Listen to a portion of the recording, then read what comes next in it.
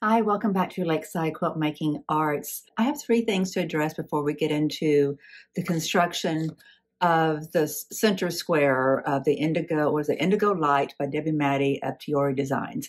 We are working again today on moving the needle on one of the MODA blockheads, and the one I'm working on this week is Blockheads 5, Group 2, Block 13, Indigo Light by Debbie Maddie. And I'm piecemealing my efforts through this week because I'm helping my son liquidate out the contents of a home, a duplex that he is selling. I was there again today. I made great progress. We met with the realtor today. Tomorrow we go and clean out the shed. So it's taking a lot of me. It's a huge diversion. So I'm just getting a little bit of time in the studio each day and sharing with you the progress I'm making. And this is what I will be doing here in this video, is this section here, the quarter square triangle, quarter square triangle, I believe is what it's called. Right here, this section here, you make a little pinwheel out of it if you use your colors properly. But before we get to that, I really think this will go together pretty quickly, because this is all of the fabric that we have left, or these three units here, these three pieces of fabric is all we have left. So I think it'll go together pretty quickly. We'll see. But I do want to mention three things. The first one, and I want to start with this, and that's you guys. As of today, underneath the title of the channel, there is a 1K for the number of subscribers. I reached the 4-digit category. There's 1,000 of you who have subscribed, more than 1,000 now, like 1,002, I think. I've been trying to understand the emotions behind seeing that change happen today in the middle of my craziness that's taken me out of the studio. To get that kind of reception from all of you, as I put it in the video that was released today, which will be yesterday as you're watching this, if you're watching it when it's released, it's just kind of wild and crazy to have a foot in the door into this wonderful quilting community. And it's not something that I take for granted. I'm grateful for the opportunity to be here. I kind of view those 1,000 subscribers as kind of a People's Choice Awards. It's 1,000 of you saying, yeah, I kind of like what you're doing here. I want to see more. Go forward, young one. But back to you guys. Thank you from the bottom of my heart for subscribing and giving me the encouragement to move forward with this channel and to continue to learn, continue to share. I appreciate that. If I can be so bold, the only other thing I'd like to ask of you is to see more comments from you so we can do some real engagement with each other, right? That's where it really gets interesting. And that's what I'm looking for out of this channel, is engagement, so that we're all learning from each other and we're supporting others who are on a learning journey too. There are some fabulous teachers out there to learn from. And that leads me to my second and third point that I wanted to make before we get into the construction of this. There are a lot of people we can learn from. And two of those people I want to talk about now. So the two people I want to mention is Nikki with Pin Cut Sew and Karen with Just Get It Done Quilts.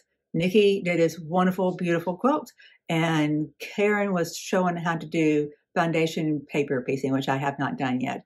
I may just be a beginner, but I'm learning from a lot of different people, and I encourage you to do that too. So with all that said, let's get into this. Let's construct a quarter square triangle. I don't understand. To me, you're building a square. So why are we calling it a quarter square triangle? The naming of these units kind of confuse me. To me, what you're building here is a square. That unit will be a square. So why are we calling it a quarter square triangle? Does that seem odd to anybody else? Okay, let's get to working on our center square. First things first, I got to take these and cut them in half into triangles. I'm going to use 2 quarter triangles pieced together to make half of a square. And then this goes on the other side. I'll show you.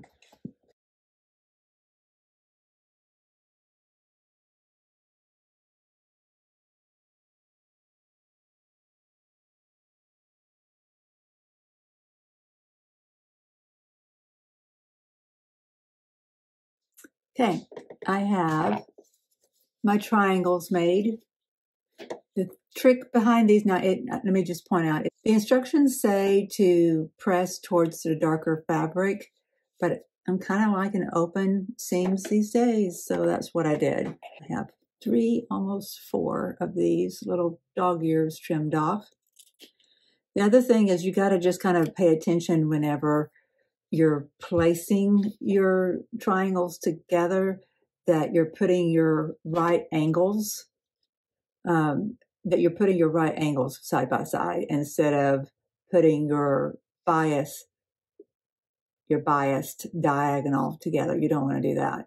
That would end up with a completely different block. But making sure that this side of the triangle and not this side of the triangle was married up evenly. Even though it looks easy, you still had to put a little bit of thought in it to make sure it came out right. Okay, so I am losing steam. It has been a really big day. So I know that once I get this pinwheel made in the middle, I'll be calling it quits at that point, because I still needed to trim down my flying geese, and I just don't want to do that while I'm really tired. I don't want to cut on anything while I'm tired, but I don't have to, right? Why do that? Where we're going to get to today is just getting that center square done. The hardest part's done. So we take this. This is our EF unit. We have 4 of these. Okay, so this is my D triangle, and it does say that this EF unit will be a little bit larger than this D triangle. This is how this goes together, like this, because this is my straight edges of this EF unit, and this is my bias edge there. We put the straight against the bias, and we'll sew that together. Line it all up properly, sew it together, and then we will be trimming, and then we will have a split quarter square triangle. So what I'm doing to make sure that I have equal sides, that I'm equally getting this triangle inside this EF unit, is I'm putting that tip in that seam right there, and then making sure that it's flush here. So it should give me the same amount on this side as it's giving me on that side. So I'm going to set those together, get them sewn, and I'll show you what it looks like. Okay, true confessions. I'm having a hard time learning the Brother PS700 and getting in sync with pushing a button to make the machine go, the needle go up and down, versus using a foot pedal. And it takes my hand away from my fabric to do that. Right, just for a moment. And in that moment, your fabric can slip. Is it enough to matter? I don't think so, because this is oversized, right? I'm going to press it and see what I get. We'll see. And I really don't want to take out stitches. So I wanted to show you, this is a 3.5 inch square, and that's the size that this unit is supposed to be when it's done. So what I've done is made sure that this little center, see that little circle where all those lines meet in the middle? I want to make sure that that one line is on this seam, and I want to make sure that this tip of the 3.5 inch square is on the seam, and the same thing on this end, and that the ruler covers all of the fabric. And it could be, there we go. Now that it covers everything here, it's on that line, and this point and that point is also on the seam. So I think we're good. We can cut that. Then we rinse and repeat. Got our little circle in the middle of where all of our seams come together. The points of our ruler are on a seam. The strong, bold line is on a seam. Hold it down and make our cuts.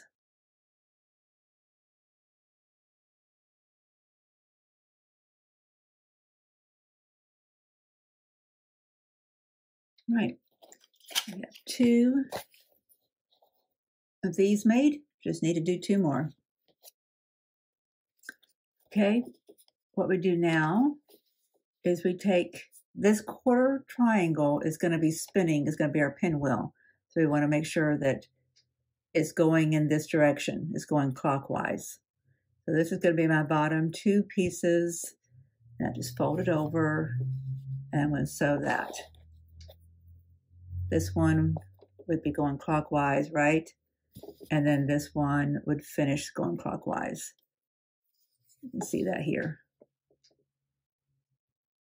Sew those together, and we'll have a little pinwheel made out of split quarter square triangles. Okay, we almost have our pinwheel. This is our split quarter square triangle is what you call these units. And this is going to be our split quarter square triangle pinwheel. And before I sew these together, flip that over and sew it together, I want to show you something. On this one, I don't know what I was thinking, but I totally forgot to press the seam open here. But I did on this one. See how it looks different? And it lies so much flatter here than here. This is not bad because this is at least pressed open. And it is only, you know, this seam and this one, you know, 3 seams come together, not 5 or 6. But it does make a difference. Like you can't feel anything here, whereas you can with this. So I do like my open seams. I don't know why I didn't do it here.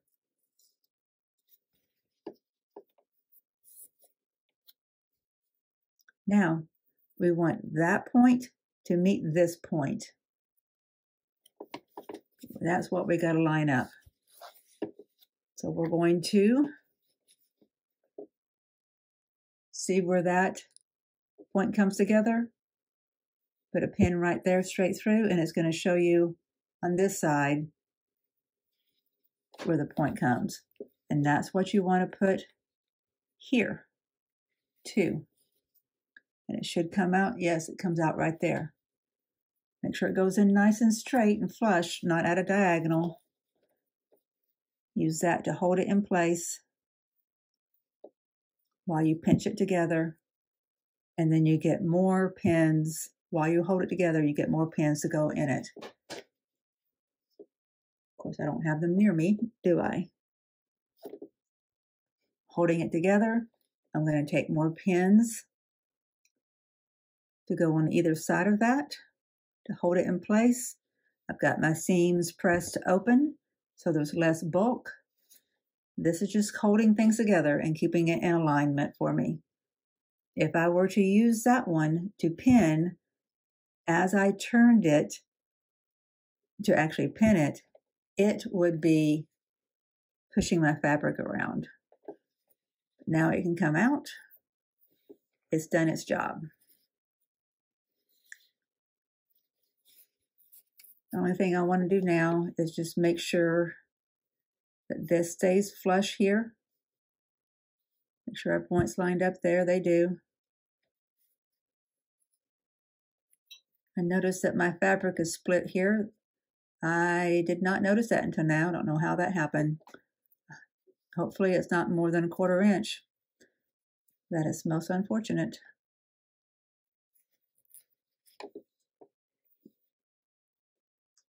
I'm going to just hope and pray that falls inside my seam allowance.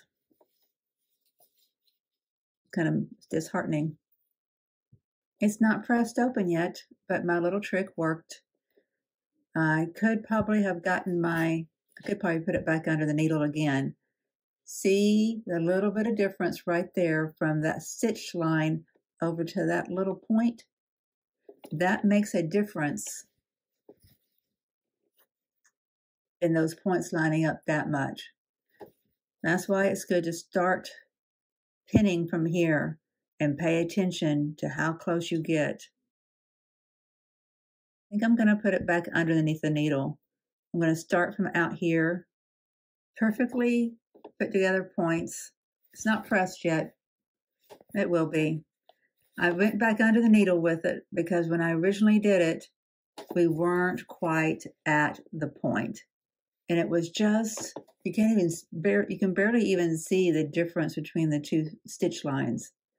It's no more than the width of the thread that I took in when I went with my second line of stitches. And that made a difference of my points matching up. It was okay that in my book, it was okay that I went back over it because with my original set of stitches, my machine had defaulted to a 2.5 length, and I like a finer, smaller length. You can see here that I've got, I think it's a 1.6 that I'm working with now. And the original was a 2.5. I just prefer a tighter stitch. All right, so you get your whole block put together and you find out you have overlooked a split in your fabric. What would you do? Would you remake that whole unit? Of course, if it's going to a show piece, a show quilt, you probably would. But I am going to, see, it's outside of where the point hits, so I'm going to leave it. I'm going to leave it. It's inside my 1/4 inch seam. I'm going to be thoughtful that it exists and make sure that I include it in the seam allowance. Are you guys ready to see this? Do you like it first? You see? I like it, but there's more contrast with this than what we've got anywhere else, so that does concern me a little bit. How's that look from afar? I don't love it at all. I'm going to hold out final judgment until we get it all sewn together, though. This has to be sized down, trimmed down, and then we put it together. I don't think I'm going to like it, though. This might end up being a pillow. I mean, it's a fine block. There's just a little bit stronger contrast than what I've had anywhere else, and I'm trying not to have a lot of that. I wasn't in love with the fact that I have a lot of contrast in this one, but it still seems marbleized, whereas this one doesn't right now. But again, it's not sewn together, and these pieces, these flying geese pieces, are not sized properly. So it's going to change. We're going to not get too discouraged just yet. You know what I'm going to think about as I'm finishing up here, and it's not about whether or not I like that block. I'm going to be thinking about you guys and the fact that I'm at 1,000 subscribers. I just don't even know how to process that. Seriously, I really don't. It's like, okay, this is real now. It's going to take a little while to absorb that fact, honestly.